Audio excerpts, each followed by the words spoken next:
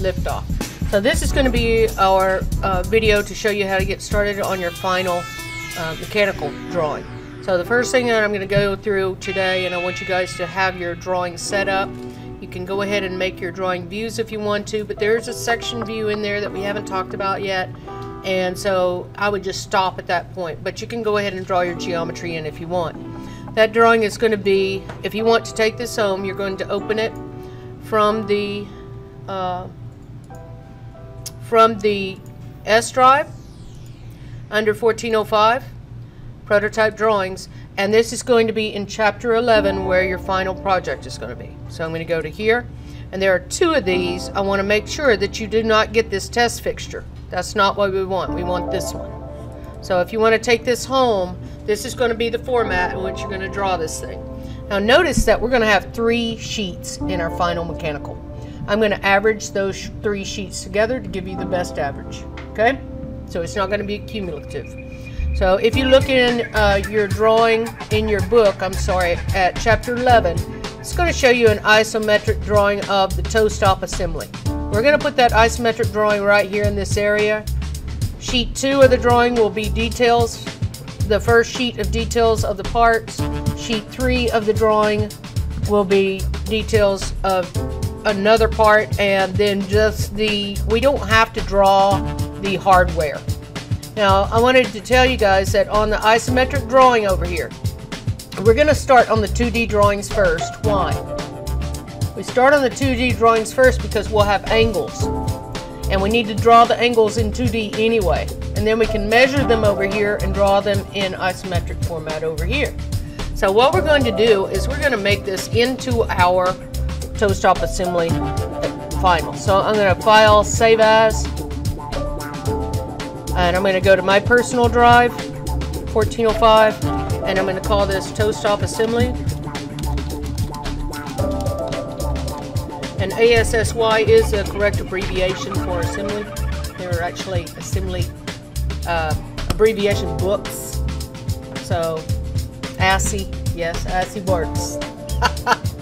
Now we're going to save that one.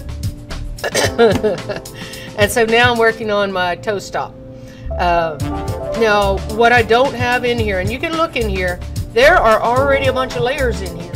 So I told some of you guys to use Design Center to actually copy over your layers. But are there any layers that we don't have? We have visible, we have text, we have phantom layer for offset lines, which we'll talk about later, a miter layer for miter lines, center marks. I don't know why we have both of those.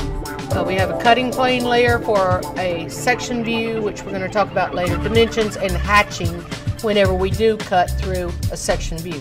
We have an isometric layer that we're going to turn on, and we're going to draw our isometric views of our parts at the very end after we finished all the details. So we're going to start at sheets 2 and 3, and then we're going to go back and draw our isometric on the first sheet.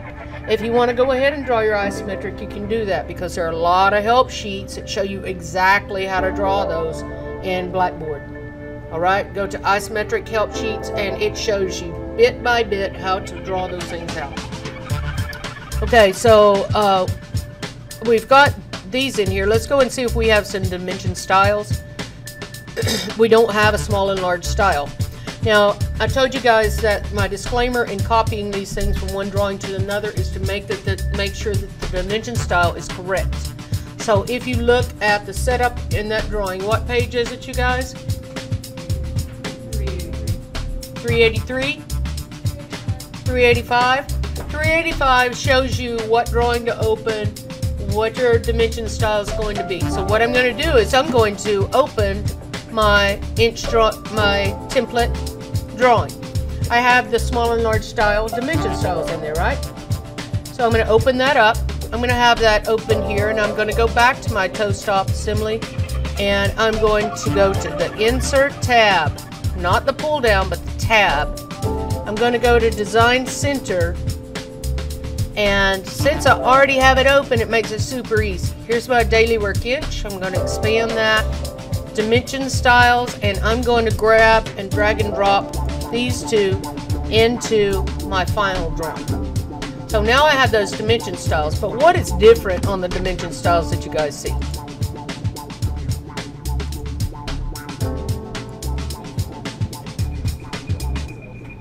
Good. The text height and the arrowheads are the same size, and they're different than what we've had in our other drawings. They're 0.15 instead of 0.125 or 0.12. So that's all that we need to change. If I go into my small style and I modify it, I'm going to go to text. This is going to be 0.15. Arrows, 0.15. Now if you go in there and draw your center marks, you don't need to change these to line. These make it come in with the center mark on the dimension, and sometimes you don't want that when it's a fillet. You're going to have center marks everywhere, right? So we left this on none on ours so that we go ahead and put all of our center marks, our center lines in. We shouldn't have to have that again. So I'm going to say OK on that one. I've changed that one, and I'm going to modify this one. My large style, I'm going to do the same thing, 0.15. And then in text, I'm going to go to 0.15 as well. Everything else stays the same, and say OK. Now I'm going to go ahead and rule on the side. I'm going to err on the side of caution here, and I'm going to set my small dimension style current, because most of our dimensions are going to be 2 places, or the small dimension style, right? They're going to be the small dimension style, meaning that they're not coming from the inside out. I didn't mean 2 places, sorry. So I'm going to set that so that I'm starting out with small style and everything. If there is anything large style, we're just going to circle those, go back and change them all at once. So if I close this, I want you to look at this right here. There is a format that we want you to use. Now, when we're doing this drawing, it's going to be like it's like one drawing with a bunch of parts in it. All we've been doing lately is making a drawing per part. This drawing has multiple parts that are detailed and dimensioned in a multi-sheet drawing. This is what they're calling a working drawing. So this is what's going to be your title block.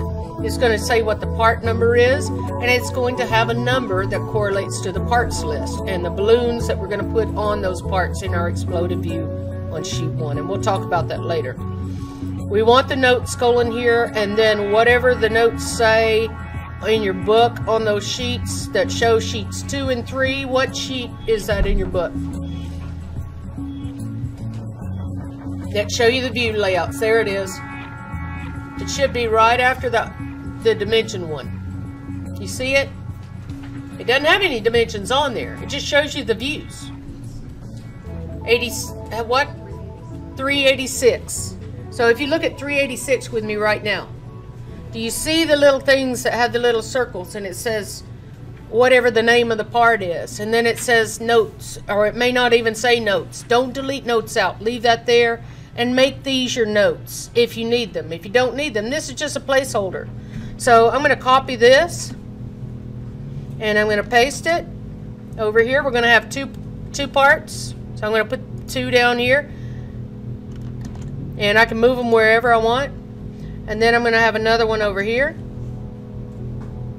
and then I'm going to have 3 in a row for the hardware. We're just going to call out what the size is and everything, and it doesn't have to have a drawing when it screws and washers. We can pretty much tell what it looks like.